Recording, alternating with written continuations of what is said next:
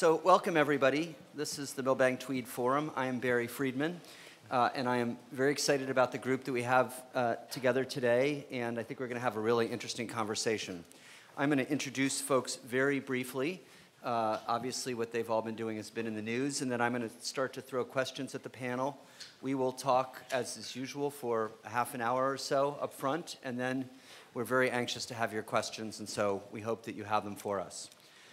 To my right is Marc Levin. So Marc is the director of Right on Crime, and Right on Crime is a conservative organization that Marc was actually telling us some of the history of yesterday, and I'm going to invite him to do a brief version of that today. They really have been at the forefront of leading the conservative movement toward many issues. Maybe the most noticeable is reducing incarceration, and have done some really, really remarkable work.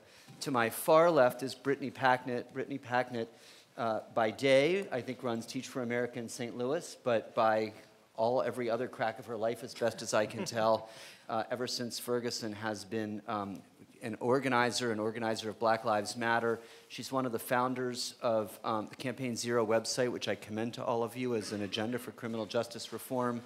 And she's working with me on the American Law Institute project on principles of police investigations, and we're thrilled to have her. And then to my immediate left, who I just met, is Wesley Lowery. Wesley writes for the Washington Post. He's prolific on social media, and I have been following all of his work since Ferguson, and it's been terrific. He was arrested in Ferguson, and I actually don't know the outcome of that, so maybe he will tell us. If you want to join the legal team, you're more than welcome. You're here, so I guess at the moment, at least, things are okay. I'm a professor here, obviously, but I'm also the director of a policing project, which we have begun at the law school roughly a year ago, and we're very active in this space, and I'm thrilled to have this group to talk about criminal justice reform.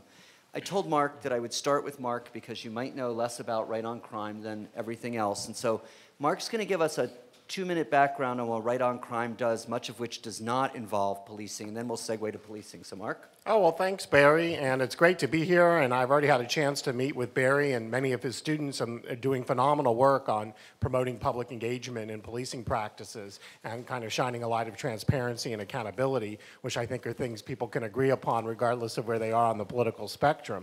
But I've been working on criminal justice reform since 2005 when I came on to start the Center for Effective Justice at the Texas Public Policy Foundation, and TPPF is the free market think tank in Texas.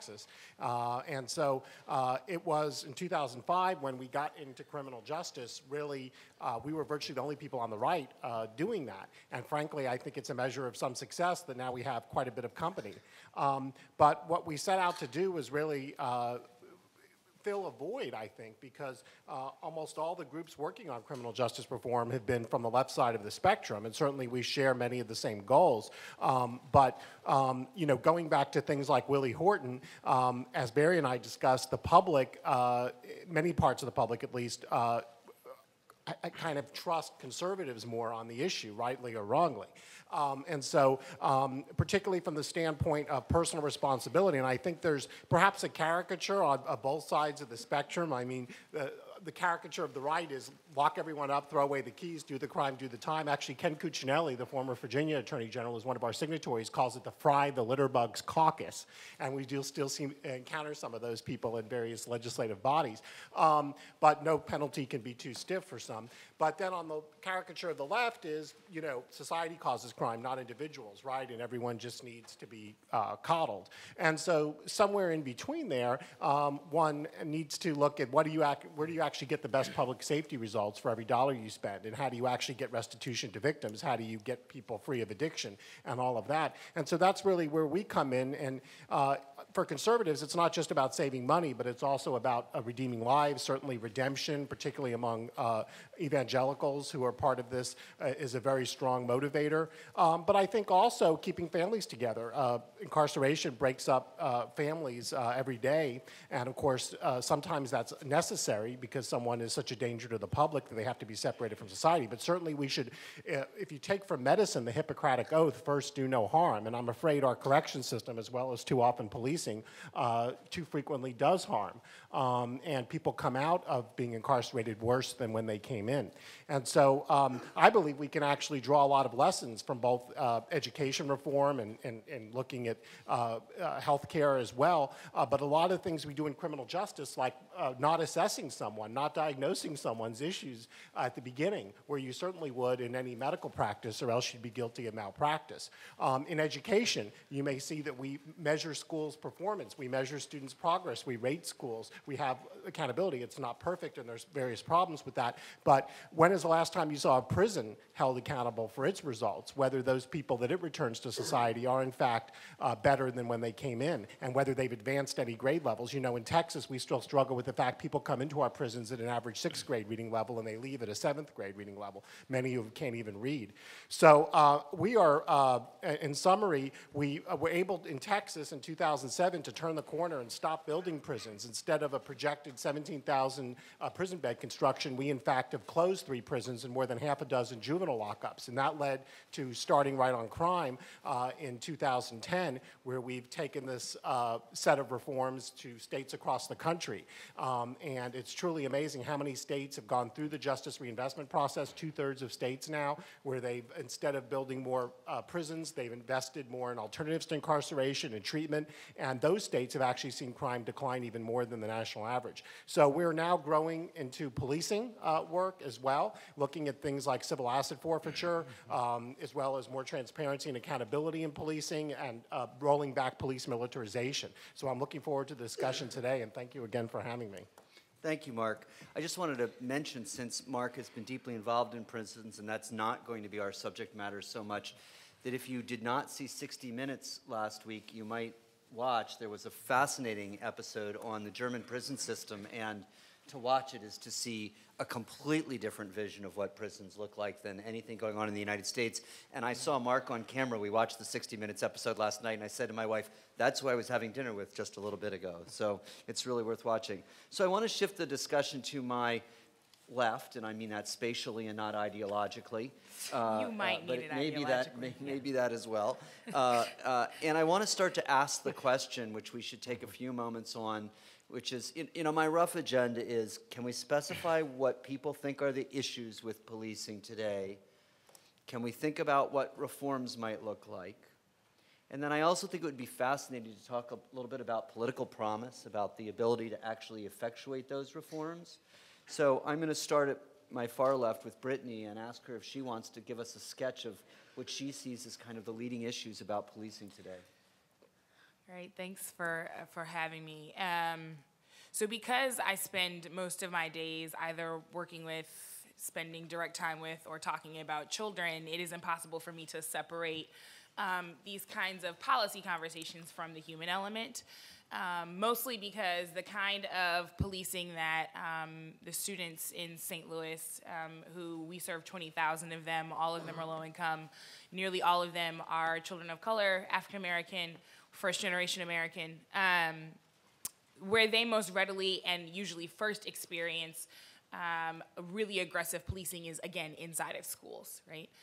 It is the school resource officer or multiple uniformed officers that are present at basketball games and homecoming dances and all of the places where, when I was going to school, because I was, depending on how you look at it, privileged to go to predominantly white private institutions, there was never that experience, right? And so I tend to approach these conversations both from that policy standpoint, but also very clearly examining the human element of this, because what young people internalize very quickly are two things, and I've discovered this in particular over the last year and a half, but really over my almost 10 years in education. It's two things. One is to be absolutely scared of law enforcement. Right after Mike Brown, one of our teachers had one of her students and his two cousins in our office doing some work and hanging out. And so I had the two of them come into my office, gave them some snacks, and we were talking. And I asked the youngest one, what do you do when you see a police officer? And he said, run. He's 5 years old, right? So very quickly internalizing these messages, and incidentally, when they left our office, they were walking with their teacher, who is white, and a police officer started to approach them, and the youngest one started to actually hide behind their teacher and say, you know, the police are coming, you need to protect me, right? So one is this fear of a uniformed authority figure.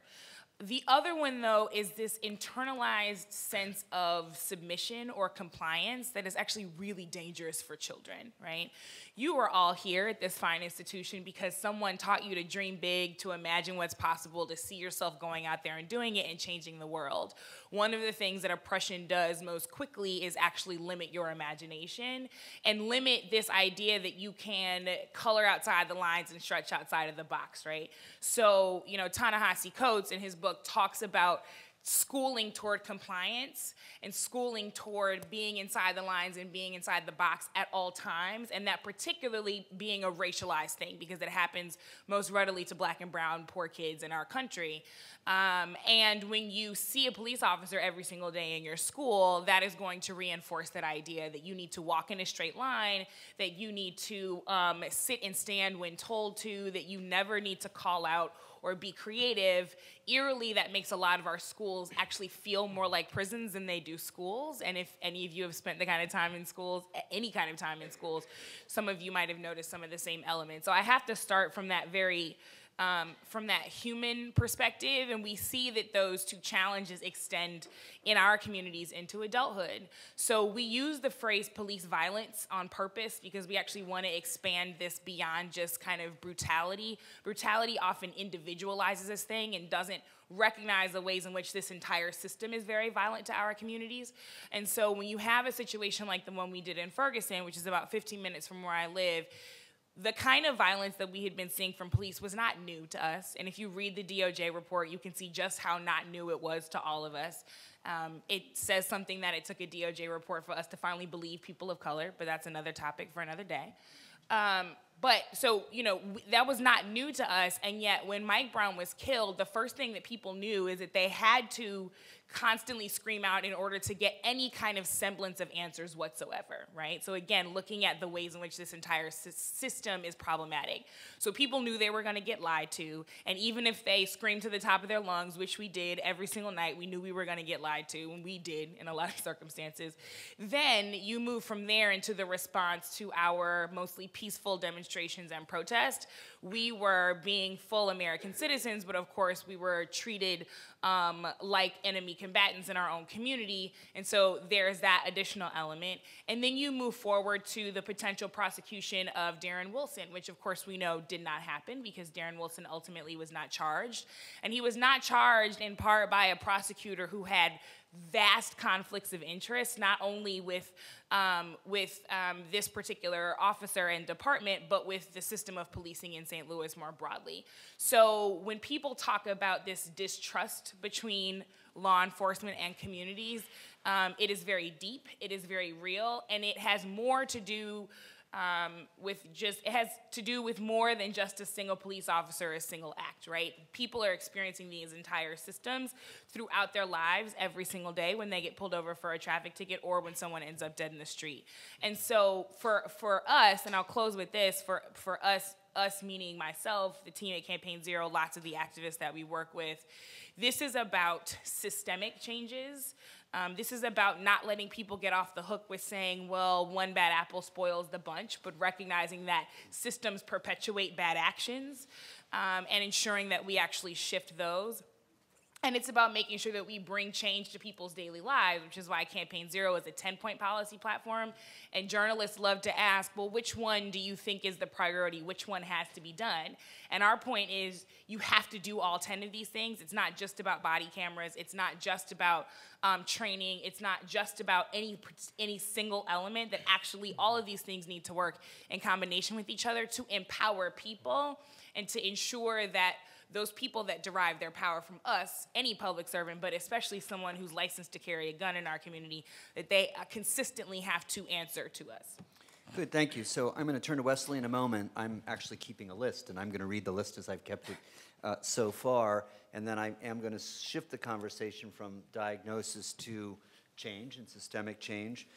So far, I think that what has been identified as things we should be thinking about are asset forfeiture, over-militarization or militarization at all, what Brittany called a problem or a pattern of lies, and what Marc referred to as transparency, but I think the two are related, and I want to talk a little bit about what transparency and accountability mean in the policing context, because we hear that a lot, and often it's not specified.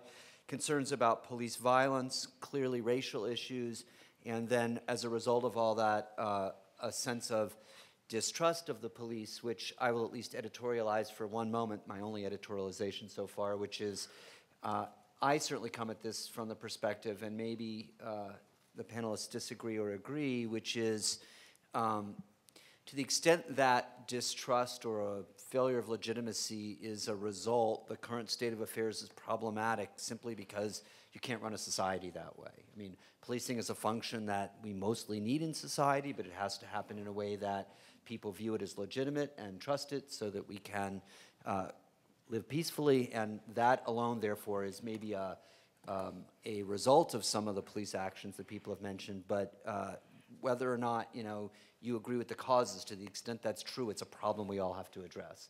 Wesley, is there anything you want to sort of add to the list? Well, of course. I mean, I don't know that I would add to the list. In some ways, when I think about framing this conversation, I think in broad buckets of two things, training and transparency, right? And that's not to, because I think that many of the other kind of rabbit holes we go down fall within those two buckets. And so when I think about something like training, I go to the fundamental question of what is the purpose of law enforcement in our civilized society. There's this conversation, this debate happening within law enforcement now. Are they warriors or are they guardians? And that speaks to how your training officers are instilling values into police officers, into thousands of police officers each year. That matriculates in these daily interactions, right? What is the role of an officer? Is it to guard and safeguard society and safeguard life, or is it to be an armed warrior surveilling the streets, right? And I think that there's an ideological divide there within policing very often. And I think that is one of the fundamental questions that we grapple with here as we talk about broader policing reform. What was interesting earlier, what Marc mentioned, we had a broad conversation about criminal justice reform in the country. That's something that we talk about a lot. Policing reform is a specific subsidiary of that very often gets lumped into this broad criminal justice reform conversation, but in some ways that kind of minimalizes the depth of conversation we have to have about policing in and of itself, right? And I think that what's unique about this moment that we're in, for the first time in decades, that we're having a real policing reform conversation, in addition to an ongoing criminal justice reform conversation that we've been having now for you guys have been doing work for what, well more than a decade, right? And so I think that speaks to it. I think that speaks to that as well. When we're talking about training, it's this question of, in any circumstance, are the officers there escalating the situation or de-escalating the situation, right? Are they, what we know from, my colleagues and I at the Washington Post did a project this last year where we've tracked all of the fatal police shootings in the nation. We know that a quarter of the people fatally shot by police are either in the midst of a mental health crisis or explicitly suicidal. We also know that in many of those cases, what we also know is that the way police officers are often trained to interact with someone who is armed with a gun or a knife is the exact opposite as to how they should react to someone who is having a mental breakdown with potentially a gun or a knife, right? And so officers are very often trained to exert authority, to speak loudly, to raise their voices, to issue commands, right? But if someone's having a psychotic breakdown, that's in fact the last thing you should do is yell at them and get in their face and be loud and point guns at them. That is in fact a recipe for disaster, which we've seen hundreds of times in just 1 year. When we talk about training, we also in some ways have to train ourselves in terms of how we should analyze as a society law enforcement in any given use of force incident, right? So much of our conversation is often prefaced or premised around this idea of, is this quote unquote legally justified? Mm-hmm. But what we have to understand that we live in a society where, based on the social contract we've bought into, until Brittany gets better at doing her job and changing the whole system, right? Until that, step up, right? But until that, we go back, right? Until that happens, we live in a society where police officers do not get charged for crimes when they kill people. Like, that is a premise that again, like having an academic conversation, we have to accept. We have opted into that social construct, right? But that means, though, when we have a conversation about police violence, we cannot preface that conversation around this idea of was this thing, quote unquote, legally justified. The conversation has to mature to the point where we're not talking about was this officer legally justified, but should this person be dead, right? Because there are many things that are legal that still should not happen or could not have happened had we done something different or had we prepared differently. We understand and accept that police officers are placed in difficult positions. That's in fact their job. It's what they sign up for, right? But how can we make it so that they are placed in the least number of those positions and that they are the best equipped in those positions to make the decisions that lead to the fewest number of dead people? Because I think that we can all agree that we would like fewer dead people, at least fewer dead people being executed in the streets by the government, right? By police officers. That's training. Transparency is the other crucial part of that, though, right? One of the things that people were talking, we forget now because Ferguson's so long ago, but we went a full week not knowing Darren Wilson's name. That was, the cries in the streets were, what is his name, what is his name, what is his name? When Michael Brown was killed in the street, the police never put out a narrative of what happened. They said there's a dead body, there was an altercation, shots were fired. Well, a community has a right to ask its public servants, why did you kill this 18-year-old? Why are we looking at his body? And I think that we come to a moment in policing where departments are hopefully starting to realize that you can't kill someone in the street and then not explain to people why the body is there. And that does not, and what we also know is that, police officers departments very often put out narratives about the bank robbery down the street, about the person who shot an officer last night, without any concern that this might compromise an investigation or spoil a jury pool. They often throw evidence and information out there. However, when a police officer commits an act of violence, it's often treated very differently. We just did a story that ran on the front page on Sunday where we reviewed the 990 police shootings that occurred in the nation last year. And in more than 260 of those cases, the police officer who killed someone has never been named publicly, and the department refuses to release their name. Now, in some of those cases, in about a dozen other cases, 2 dozen of those cases, the departments argue that they have a credible, specific threat to that officer. But even if you take that at face value, without even litigating that conversation, that leaves more than 180 police officers last year, extensions of the government, who killed someone using on taxpayer time, using a taxpayer gun and taxpayer bullets, killed the taxpayer, and the rest of the taxpayers have no right to know, according to these departments, who that person is. Now, how can they even begin to have a conversation about whether or not this is a bad apple cop, whether there's a systemic issue, if they can't secure the information about what this officer's name was? And so we have to frame any conversation about transparency at that most basic level, that in hundreds of cases, you have police officers killing people whose names are never released publicly. So then when we start jumping into a conversation about body cameras or anything else, layers on top of that, that adds layers of transparency, layers of conversation that we have to keep having. Good, thank you. So first 2 plugs. Wesley mentioned training, and there is, and then he also talked about warriors versus guardians. So Sue Rahr is a former sheriff of Kings County, Washington, who runs the training facility, and she was on the 21st Century Task Force with Brittany in Washington State, and she's actually the author of this idea about guardians versus warriors, and has a wonderful training program called Blue Courage, and I commend it to you as something interesting. The other is, because Wesley brought so directly up the issue of force, I should put a plug in on Friday all day, and you said you'll be in town all week, so you're more than welcome. The Center on the Administration for Criminal Law is running a 1-day symposium on the use of force and use of force investigations with a stunning lineup of law enforcement and civil rights enforcers and just the whole group. So I want to turn... Can I add one issue that got skipped over in this conversation, partly because it was my fault, but also it's reflective of the broader conversation, is that we absolutely have to talk about the role that collective bargaining plays in all of this. And it's a challenge for me to talk about because as a former teacher, I was a member of the Washington Teachers Union, right? Like my father was a member of his union, my grandfather rather, as an auto worker. And I often, because I work for Teach for America, get accused of being like a union buster, which I'm just not.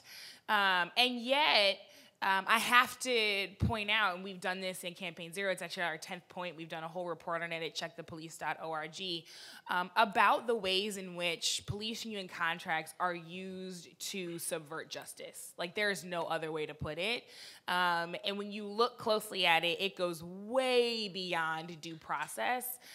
We're talking about contracts that allow for officers to have a 10-day waiting period before they're allowed to be interrogated when they've killed someone in the line of duty. We're talking about collective bargaining agreements that totally block any form of civilian oversight, let alone civilian oversight with subpoena power or real teeth. And so that is one of the ways. It was interesting when you mentioned the 21st Century Task Force. That's what made me remember it, because so we, in January, right after the top of the year, the entire task force, we went back to DC and we had an implementation conversation. And so we had a conversation amongst ourselves, and then we met with the heads of all of the major national police unions, the Sheriff Association, the FOP, I mean, everybody. And we're gonna keep it real here. So we sit across the table from them, and they're like feeling really proud of themselves for doing presentations about the 21st Century Task Force report. And I'm like, great, anybody can put together a PowerPoint. Are you doing anything differently? And the response to that, and I asked this question, as did a former chief of police from Atlanta who's on the task force. He said, you know, he asked this question of what's being done differently, and their response was, well, everything's too expensive, right? That most of the changes that you've outlined will just cost us too much. So I pulled up checkthepolice.org, and I pulled up the 4 ways in which we believe that police union contracts specifically can be changed to start to change this tide, which are all free because they're all part of a collective bargaining agreement. And you would have thought that I asked for them to figure out a way to get us to Pluto the way that they looked at me like I had 2 heads, right? And so that is an issue that often gets swept under the rug when we talk about issues of policing, and they prefer it that way, right? We had to actually FOIA request these police union contracts. They're not online, right? They're not, when we talk about transparency, they're not transparent. And so it is very easy for this particular conversation to not include issues of collective bargaining and police union contracts, but they absolutely have to. So I want to ask about transparency and accountability. I'm going to, you know, I listened to the folks up here talk, and it's a rush of words, and it's sort of a metaphor for where the country's been on this set of issues, you know, since Ferguson. And everybody I know in the policing space, on the activist side, on the law enforcement side, everybody's kind of running around very, very busy because there's been so much attention to it. We have folks in the audience who I know are busy with these issues. And so I understand the rush of words, but I'm going to urge crispness in the interest of how much we can talk about. But I want to start with Marc, and I want to ask the question, you know, so what do you in your website, you talk about accountability and transparency being conservative values. And so when it comes to policing, and I should also just say one of, in really matching up with what Brittany just said, which is that one of the things that Right on Crime's done is shown how you can save money in the criminal justice system and then redirect those funds in other ways. And I do think, you know, training is a key part of this. Training is expensive to do it well, to do it through simulations, and coming up with that funding is a terrifically important thing. But I kind of want to ask, what do transparency and accountability mean in the policing space to you? Well, I think it certainly means that the public should have a clear window on what policing practices are. And part of that, you know, when you think about it, Barry and I were talking about, you know, you've made, I think, this great analogy to the EPA or other agencies that have rulemaking, and they have to post their rules and take comments from the public. And, you know, you've done this through your project in Camden and other places, but it's really revolutionary, the idea that, because currently a lot of police departments, whatever policies they have in many cases are unwritten, but there certainly was no, if they are written, there was no opportunity for the public to weigh in on those. So I think that when you look at things like body cameras or use of force, certainly use of military-style equipment, to the extent that we're going to do that, these things all need to be constrained by clear policies. And maybe in some areas there does need to be some discretion for officers, but that ought to be spelled out. And, you know, I was also struck, one of the first things you brought up was the issue of children, you know, and in our schools we need to make sure those officers have training for dealing with kids, and also they need to know when they should not, just because a principal says they should arrest a child, maybe they shouldn't. And the problem is a lot of them are getting paid by the school, so they're not necessarily, they're compromised in some ways in terms of their judgment. Now, we've had to pass laws in Texas saying that schools should no longer be able to give kids criminal citations for minor student misbehavior, like chewing gum even, which some schools were doing. So we've said that no longer is it the case that schools can criminalize any violation of their student code of conduct. But the research shows the younger the child is when they have their first involvement in the criminal justice system, the more likely it is that they will go on to a life of crime and being incarcerated.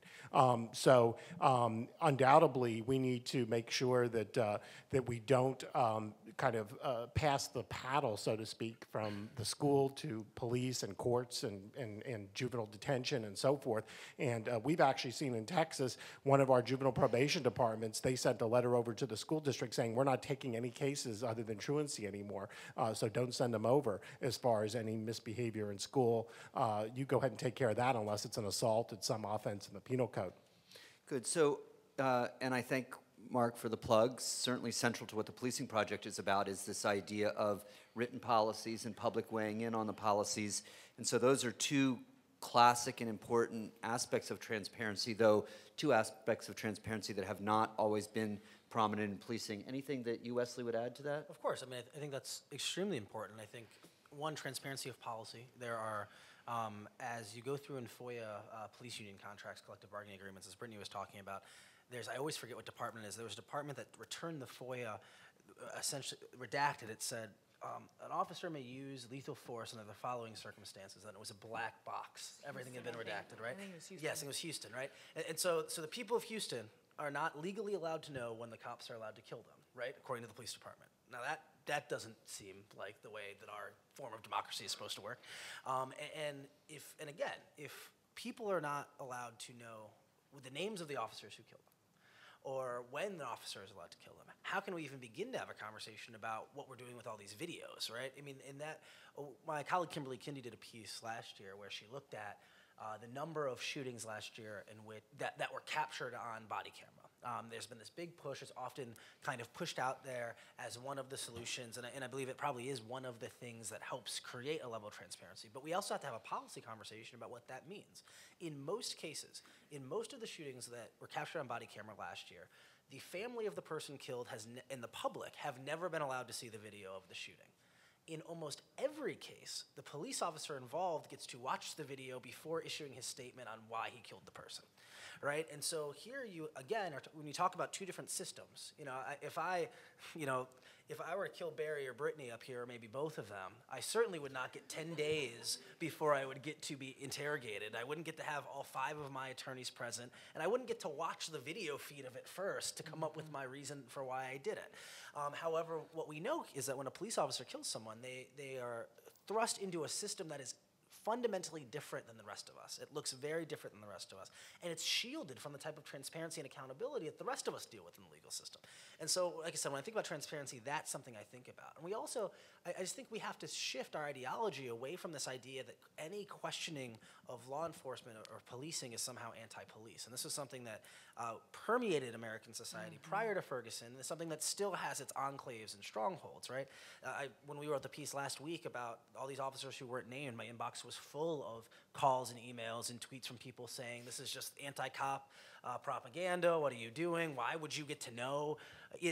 Why are you focusing on the shootings? What about all the times when people aren't shooting? And what I respond to people is I say, look, I haven't read any articles about all of the emails Hillary Clinton sent properly, right? I haven't read, and if she killed someone, we'd certainly be talking about it. We wouldn't say, well, what about all the people she didn't kill? Police officers are an extension of the government. If a single police officer last year killed a single person in a circumstance when maybe they shouldn't have, that is a major scandal and a major story. That's the government killing someone. And we have to recalibrate our thinking about this, right? Because this is fundamental to our society and to our democracy and to our transparency. And again, I think we have to, when we talk about police union contracts, one of the reasons so many of these things have been able to be backloaded into them is because there's no sunlight on the process, of the collective bargaining process. Some of that falls on the media, right? These are processes that are, to some extent, public. However, in most cases, in most cities, if there's any media coverage of the new police union contract or the new firefighters contract, the coverage amounts to, are they getting a raise or are they not getting a raise? Most of us have never read the police union contract for the police department that governs us, right? And so I think that that's something that You said brevity, Wesley. Brevity. You know, I'm trying to hit all the points real quick. I'm glad you're over there helping out. So Welcome you know, to Panels with Brittany. I want to express a pet peeve and then sort of toss the question to Brittany about accountability, which is I think that very often in the policing world, most of our focus goes on accountability after the fact when something has gone wrong, whether it's court-appointed monitors, of which there are some in the room, or judicial review, or civilian review boards, or inspectors general, now body cameras. And I like to think about accountability in a democracy very much on the front end, meaning, again, that we should have a clear understanding of what the rules and policies are, of why they're in place, have public input into that. But I don't know whether I'm missing then something from accountability. So Brittany, you get the last word on this before we talk politics. Yeah, I mean, well, it has to do with politics, right? Good. Because a lot of accountability on the front end has to do with who we elect and the process through which we elect them, and the amount of scrutiny that they endure, but also the kinds of questions that we make them answer before they get elected, right? So when after Ferguson happened and everybody was doing the kind of unfortunately, pun intended, like the post-mortem analysis of Ferguson, one of the things that people highlighted was the lack of diversity on the city council. At the time, there was one African-American city council member, right? So then everybody was like, well, you need black people on the city council. Hold on, wait a minute.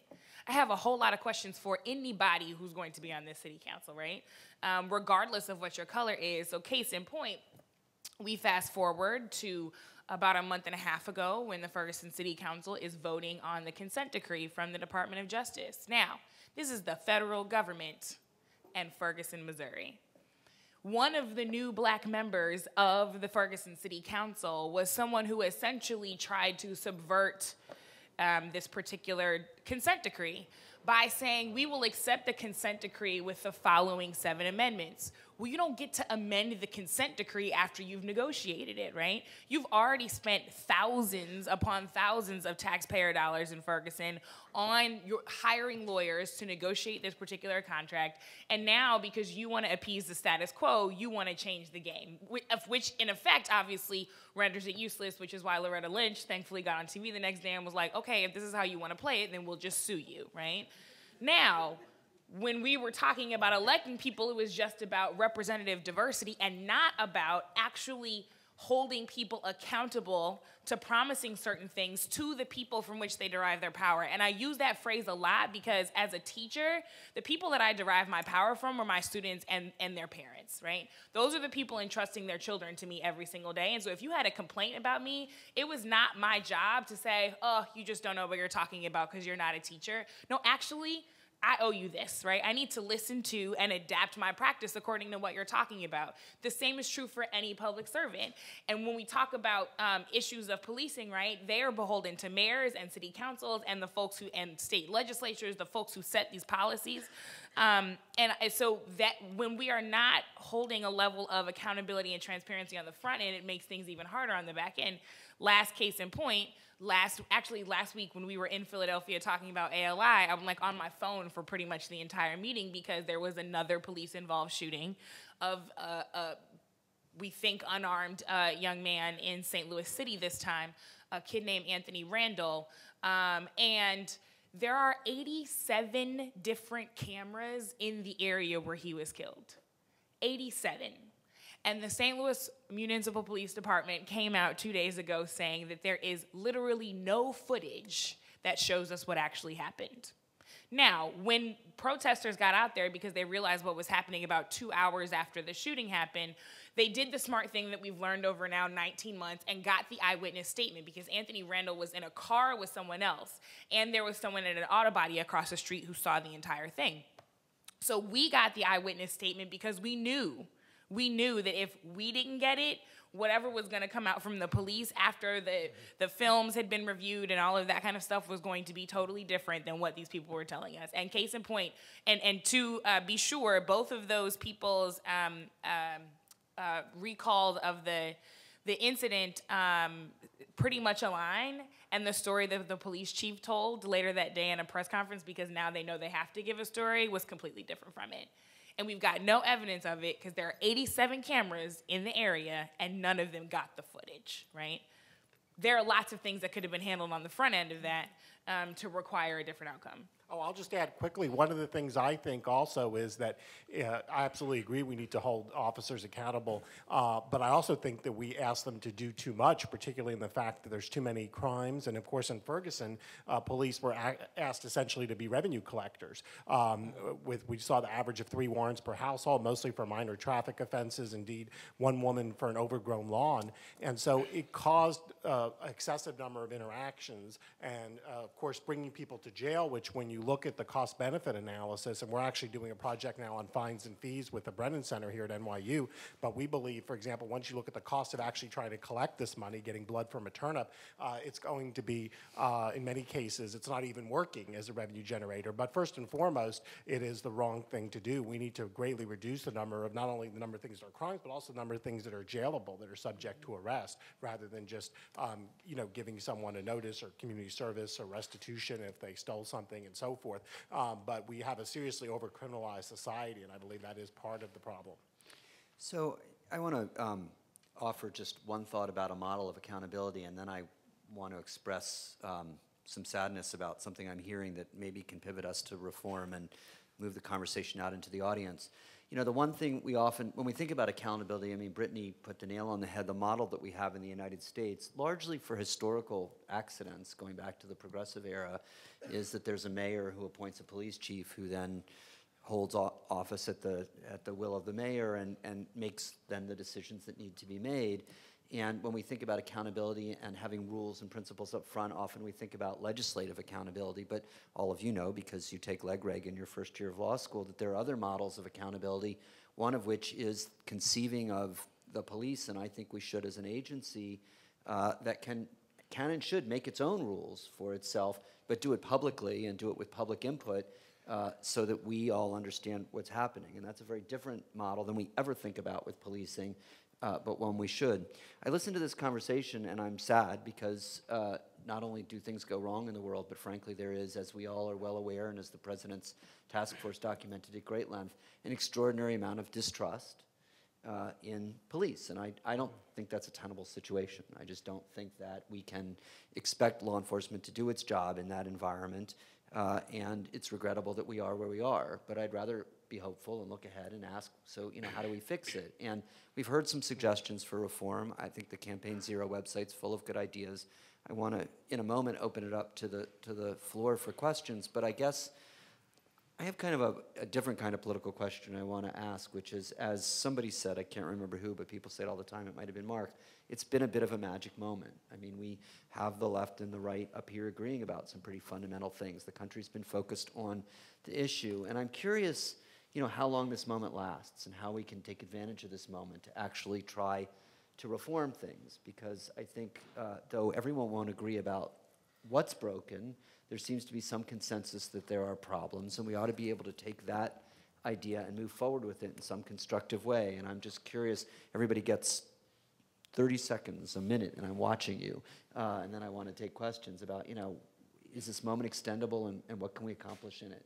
Leslie, do you want to be first, or do you want to waive your right to go first? I'm going to waive my right to go first. Okay, well then, Marc, you get it. You actually are spending a lot of time effecting legislative change, so you're a good person to ask.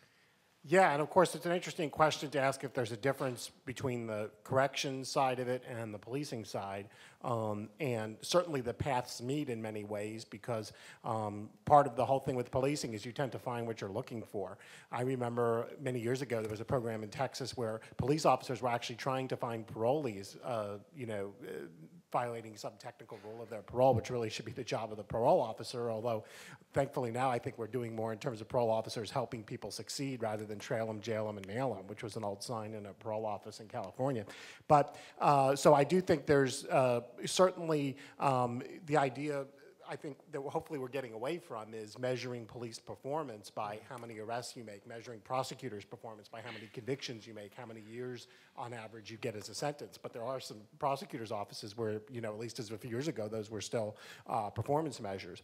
You know, William, I forget, it was George Kelling actually who said, you know, the idea of a system should summon the human body, an equilibrium, a natural balance between the parts, whereas with a criminal justice system such as it is, actually, you know, if you think of, if you're measuring, too often you're measuring the wrong things because you're focusing on volume, that you're rewarding police for making more arrests or rewarding prosecutors for putting more people in prison when that's not really what you're looking for. So I do think that because there are so many reasons for both on the right and the left why this is important, as long as kind of people don't get distracted by kind of tangential issues or don't think just because someone who I don't normally agree with on most things is agreeing with me on this, that therefore maybe I'm, you know, I shouldn't be doing this. So that's the biggest threat, because we are in a very polarized political environment. And indeed, there's been research showing members of Congress now vote more differently based on party than ever before. There's research on cognition showing that members of the public, if the same policy comes from a leader in one party, which they subscribe to, versus another, they'll react far differently. So we need trusted messengers on both sides of this ideological spectrum to continue to move this issue forward. So I hear Marc saying two things. First is we need to change the metrics that define policing and success in policing, and I think there's a lot of agreement about that, even in the law enforcement world, and yet it's difficult to develop those metrics, and work is needed. And the other is, you know, Marc puts his finger on an interesting point, which is that, you know, often you try to figure out your own position by looking at who agrees with it or disagrees with it, and polarization is a risk in this area. Mm-hmm. Are you ready to go now, or should I go to Brittany? Well, I guess I'm ready to go. I'll let Brittany have the last word. I'll keep it brief for her benefit. Look, I think that what we need to do moving forward is easier said than done, right? I think that we need to police based on we need to police in ways that are smart and that are based on data analysis and common sense, not based on anecdote and emotion. For a long time, we've increased patrols because there was a bad murder or a bad rape, even if statistically there was never going to be another murder or rape in this town or in this city, because murder and rape is scary, and that means we need more cops and we need more, right? We need to evolve to the point where we're policing in a way that is smart and not wildly reacting in one way or the other to the tabloid crime of the day, right? We also need to, and I think that speaks to what is the fundamental role of policing in our society. Frankly, when we talk about distrust, and this comes up not enough in these conversations, we need to solve more murders. In the United States of America, we only solve 6 in 10 murders, right? And in places where you have high concentrations of them, you solve many fewer. You want to know why many young people, or many specifically people of color, don't trust law enforcement is because they feel as if they're receiving a high volume or high quantity of interactions with police for low-level things. They feel like they're being harassed on the street corners or stopped, questioned, and frisked. But then when their mother or their uncle or their brother is shot and killed, the greatest crime that could be committed against another human, those murders go unsolved, right? And so they're receiving a lot of policing, but not very good policing. And I think that is something that speaks to one of our fundamental breakdowns currently in American policing. Okay, so I'm just going to highlight 2 points there. One, which Marc also raised, which is that we as a society ought to be thinking about the level of criminalization, because that then breeds policing, and we've over-criminalized and therefore over-policed. And the second that I hear you mentioning, and we hear a lot of conversation about, is data-driven policing, that we need to police in a more smart way. Brittany, you are going to have the last word before we go to questions. Yeah, you know, that last point was good, Wesley. You showed up today. I was thinking about it. I knew I'd impress you with that last. Ferguson brings people together in weird ways. You know, I'm going to take a slightly different approach, just given the benefit of this audience, right? And I look at you and know that you are going to be not just, you know, defenders and prosecutors, but judges and chiefs of staff and legislative councils and working at DOJ. And the thing that I think gives me hope and that I will make an appeal to you to do is to show up. Right? And I know that sounds really broad and vast. I'll tell you what I mean. I mean it specifically in 2 ways, right? I like to wear messages on my shirt. This one says, stay woke. And it's because, A, showing up in a way that gives you the kind of proximity and access to what's happening to the most affected every single day is critical so that it informs your work, right? I think that Brian Stevenson is an incredible example of how that is possible in a legal profession. And I learned a lot of that from him from afar and also up close on the task force in the work that I do every day, right? Because it's really, really easy to go to great institutions like this and sit in beautiful rooms like this and actually forget how the things that we are doing affect people every day. And forget that because we are sitting in these kinds of rooms, we have the privilege to actually go and change that. But you're not going to be oriented toward changing that in the ways that actually people need you to do it if you're not remaining close to what's happening on the ground, which will require you to pay attention to race. It will require you to pay attention to class. It will require you to pay attention to oppression. Those things aren't comfortable, but you got to stay woke anyway. The second way to show up is to then bring that truth that you come to understand into the system. You know, I got asked over the weekend why in the world Campaign Zero activists met or talked to Martin O'Malley's staff when he was still in the running for president, because she's from Baltimore and she's very frustrated by the kind of leadership that he showed in Baltimore. And there are 150,000 people that can trace their incarceration to when he was running that city. And I said, I feel you, I get it. It's really easy to want to say, you know, I have nothing to say to you. But we talked to him because he was running for president, right? Because I can't let you into that office without being accountable to the issues that affect me and my community. And so there is a place for us to push from the outside, but it is also critical that we simultaneously play that inside game, and you have the ability to do that, right? Not just when you leave school, but when you're here right now. And so like my appeal, right, and the place where I put hope is those of us who are not only going to push from the outside, but take that truth that we receive from that level of proximity to the most affected and bring it, force it into the system, and make sure that we're changing things from the inside as well. So I'm not going to summarize that because you were quite eloquent. Brian, if he were here, would be agreeing with every bit of it, I think. So I'm late to the microphones, unlike me in this role, but there was so much to be said here. But who's got a question?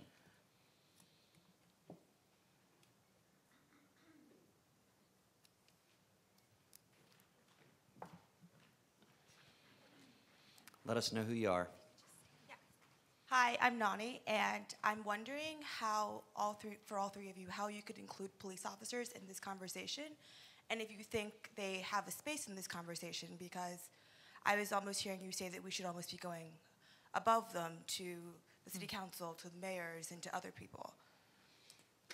I'm actually going to keep people tight or not hear from everyone so we can get some more questions, but who wants to jump on that? I'll go really quickly because I have probably more relationships with law enforcement now than I ever imagined that I would, because I sat on the task force and the Ferguson Commission. Absolutely there is a place, right? I mean, I shouldn't talk about changes to the legal profession if I'm not gonna go talk to some lawyers, right? I mean, it's what you're saying makes common sense. I think though that there is a certain requirement of mindset that people have to enter that conversation with. You know, getting to know people like Suror and you know, to listen to Chuck Ramsey talk about the mistakes that he made when he ran the DC Police Department made a difference for how he approached that conversation, right? So if you are not coming in with a willingness to change and be changed, then it's like not a conversation we can wait on you to have. Yeah, I mean, and I think definitely getting feedback from officers and particularly having a way for officers to provide feedback perhaps unanimously, not unanimously, anonymously, if they are concerned. Both would be great. Yeah, but we want them to have some mechanism to speak up if they don't agree with things without feeling like they're going to be suffer reprisals, I would think. And then, you know, we've actually found a lot of common cause with sheriffs in Texas because many of them, almost all of them, in fact, were patrol officers before being elected. And then when they get in, they realize the jail is a huge headache, a source of litigation, and they're particularly strong on the issue of diverting people with mental illness from jail, as well as reentry, because they're frustrated seeing the same people come back. So they can be allies, certainly, in kind of expanding alternatives to incarceration. Other questions? Oh. Hi, good afternoon, Jean-Luc. This question is specifically for Brittany. So you just spoke about, you know, being proximate and from my experience, or what I've realized is people in Black Lives Matter movement have been doing a lot of organizing when it comes to getting, input from the community and whatnot. But, as part of your of the task force, what has been your experience, when people don't really, if it wasn't for Obama, a lot of people wouldn't have even heard of the word organizing right now in those circles. So what has been your experience when you're in those circles, in these fancy rooms, and people don't think that organizing is legitimate, and that talking about race, that we live in this post-racial society now, what has been your experience in those spaces with those battles, I guess, and points of views? Yeah, it's a great question. I took a lot of grief for joining the task force because people were like, oh, here goes your sellout moment, right? And I get it, right? Like, political theater is real. But my thing was, like, the task force is going to happen anyway. And so you don't get to have that conversation, and you certainly don't get to make decisions without us being in the conversation, right? It can be me or somebody else, but I'm a firm believer that if you're not at the table, you're on the table, and I just, like, refuse to be on the table, right? And so I think that is often how I approach those spaces, recognizing that sometimes those of us who sit in those spaces carry unnecessary, undue, heavier burden to be really relentless about these conversations. But I get in there and I tell a lot of stories, right? Because I believe that lived experience is just as critical data, right, as the statistical stuff we read in a DOJ report. So I get in there and I tell a lot of stories, and I will not let the conversation not be about race. And I'm going to build a relationship with you so that you know that I'm, like, not just here to talk crazy, but that I'm actually, like, trying to bring something to this space. And I have seen people shift, right? Not because I'm so spectacular, but because there's a relentlessness that a lot of us in this movement have around refusing to let the conversation go left, which is, again, why I say, like, showing up in the space is really critical. And when one of us shows up, then we make room for 2 of us, and we make room for 4 of us, and we make room for 12 of us, until the point that, like, we're at all of the tables and we're building the table ourselves and inviting other people to come to our tables instead of the reverse. Thanks for the question. Other questions? Sure. Hi, my name is Audrey. I'm a 1L here, and I wanted to talk about TFA and kind of outside educational organizations. Ooh, Chad, I got policing. all the questions today. What's up? So I grew up in Sunnyside, Houston. The man on the end might kind of know what that means, but for everybody else Sunnyside. here, yeah. So it's a really bad neighborhood in Houston. There's a lot of crime, a lot of school to prison pipeline issues. But one of the things that really helped me a lot as a kid was I got to talk to my teachers. And my teachers, a lot of them were from the same community, so they knew what it was like to grow up poor for my classmates of color. We had a lot of teachers of color who could kind of relate to them on those issues. But when my friends and family who still are in the area told me that TFA was coming into a lot of the Houston schools, I was actually really concerned because that teacher connection with the community seems to be going, because there's a lot of teachers cycling out. A lot of the teachers are more privileged. A lot of them are coming from higher socioeconomic backgrounds. So I'm wondering if you see TFA as taking away that link to the communities where they can talk about issues like policing, issues like, do I run when I see a police officer, or do I stay? Yeah. So You've been put on the spot on every subject here. It's all good. Let's do it. No, I appreciate the question, right? And I appreciate the opportunity to address these things, because those concepts do exist. And I recognize that it's coming from a really real place, right? It's coming from people's experiences with our program. Here's what I will say, is that a lot of, and I'm not necessarily saying this about the folks that you're attesting to, but in my general experience, a lot of these kinds of perceptions are based on who we once were and not who we are now. I can tell you who we are now. We are an organization that for the last 2 years, nationally, we have brought in a 50% core of people of color, and nearly that much people from low-income backgrounds, because we have made an explicit priority around recruiting, selecting, and training people who reflect the financial or the economic and racial backgrounds of our students. In St. Louis, it's about 40% for that number. We've also placed a huge priority around recruiting people that have ties to our community. So nearly 40% of our teachers in in St. Louis have ties to St. Louis. They either grew up there, we have an increasing number of second career professionals, so more people who aren't coming straight out of college, but who have been working as teachers' assistants, disciplinary folks in schools, running after-school programs, and saying, I want to be a full-time teacher, and coming into our program. You know, I know Sunnyside because I spent time over there.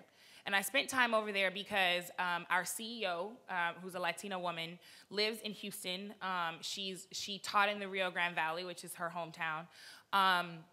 But she now lives in Houston, where she is raising boys who are half Black and half Latino, right? So this is very, very real to her. And I spent time with our Houston Corps and her as they were being inducted about 4 years ago.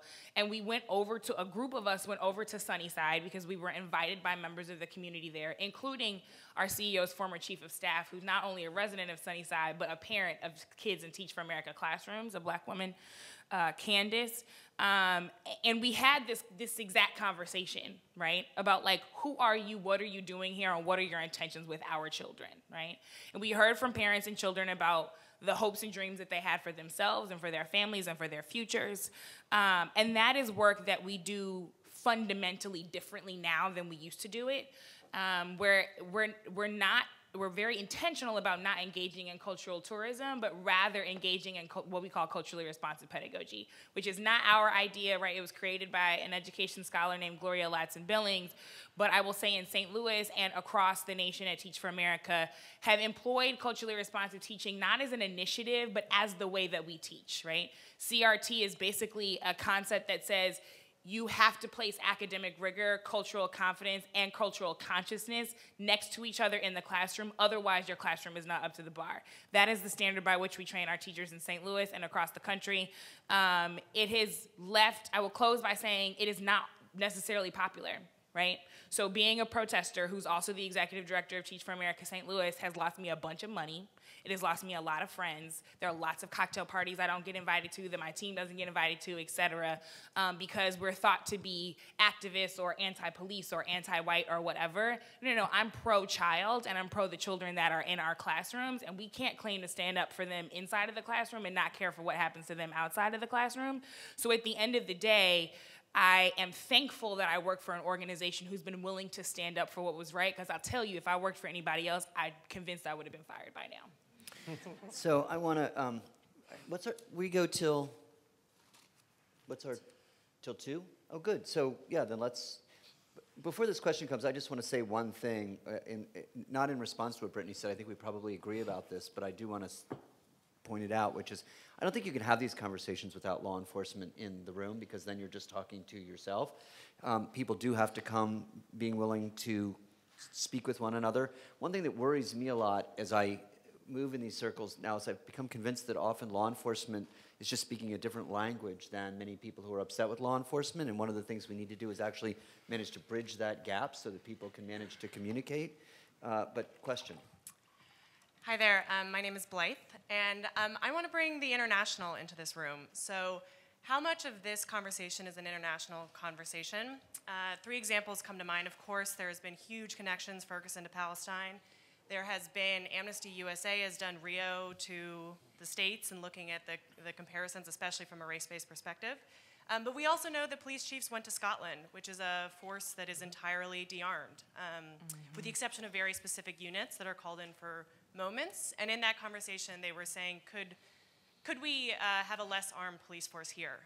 So I just want to see what your guys' thoughts are, and how much is this a global conversation, and pulling on the militarization as well, knowing that that is an international issue. Anything they want to say about the subject?